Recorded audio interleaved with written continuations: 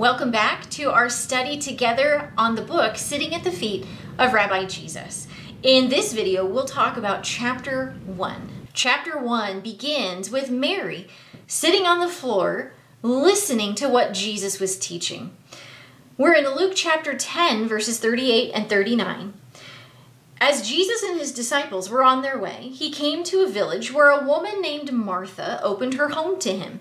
She had a sister called Mary who sat at the Lord's feet listening to what he said.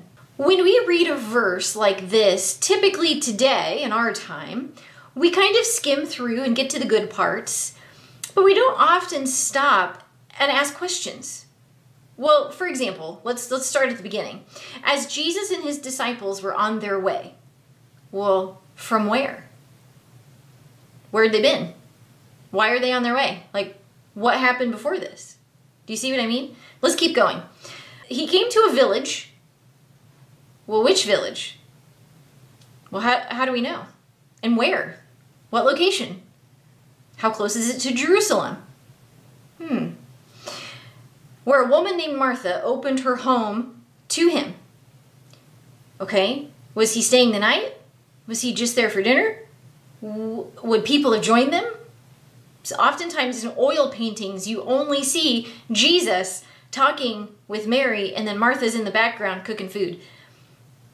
But were they the only ones there? Who else was there? And where? Were they in the living room? Were they in the common shared space of a typical Israelite house? Were they outside? In a courtyard? Where? Do you see what I mean? Asking questions and being curious is really going to help you through this study. So I want to pick this apart, just this little section. Now, thanks to the TV show The Chosen, we now have a new mental image of what it may have looked like for Jesus and his disciples to walk along the road and to travel from place to place as they taught.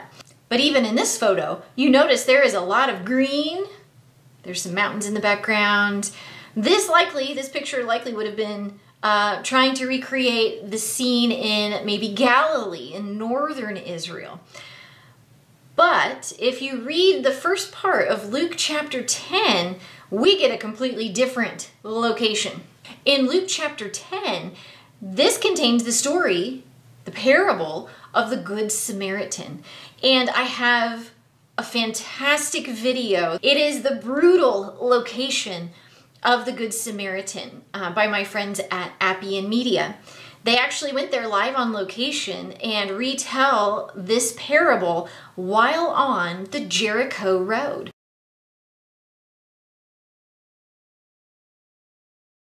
And so when we get to the part where he goes to Mary and Martha's house, he likely would have traveled with his disciples on the Jericho Road. Continuing on in chapter 1, there's another discovery that I am so excited to share with you. The authors talk about Mary being the one, Martha's sister Mary, being the one to anoint Jesus' feet with the most expensive perfume money could buy, and how that aroma would have a meaning associated with it. This is one of my favorite professors, Dr. Jack Beck, and he does a fabulous job on location in Jerusalem explaining the connection between Jesus' triumphal entry and how that connects to King Solomon and what that has to do with the aroma.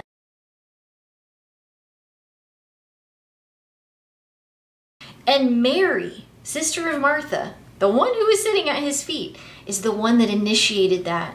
In order to understand the cultural and language barriers that we face between us and Jesus and his time and place, there are 3 things you should know. And the first is that Jesus lived under Roman rule. This was during the Roman Empire.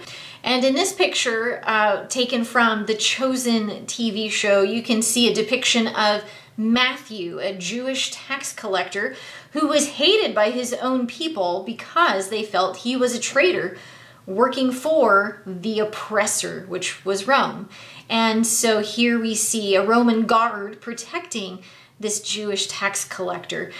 The second thing you should know is that the Jewish people actually were divided into different sects.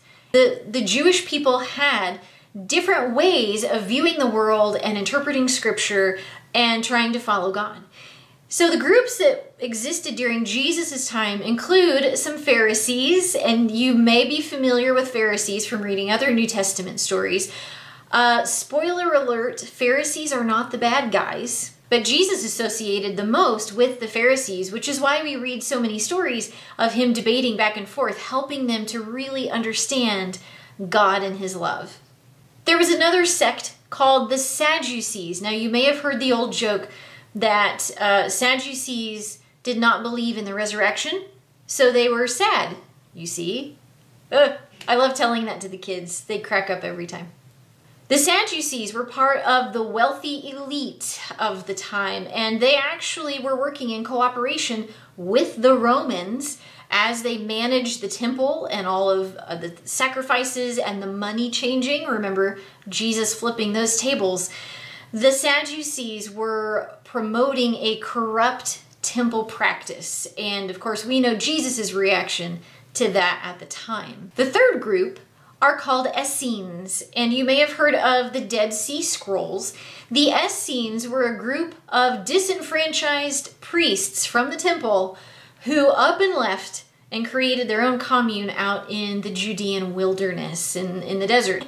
So the Essenes were trying to find a more pure religion to worship God. And the fourth Jewish sect are called the Zealots. Now the Zealot political party came a little bit later, but the Zealot group were so zealous for God, they wanted to be like Joshua conquering Canaan, but they wanted to conquer the Romans and remove Roman rule so that God could be their king again. So all of this is happening in the background of Jesus' life and ministry, and it definitely has an impact on his teachings, where he travels, when he travels, and who he's with. Now, the political tension between these Jewish sects and each other and the Roman oppressors gets to a near boiling point when Jesus arrives on the scene. The Jewish people are ready for the Messiah to come. They are past ready. They've been ready. And it's here in Nazareth that Jesus reveals that he's not only a rabbi, but that he is the Messiah who was promised back in the book of Isaiah. But I love how chapter 1 ends. Can anything good really come out of Nazareth?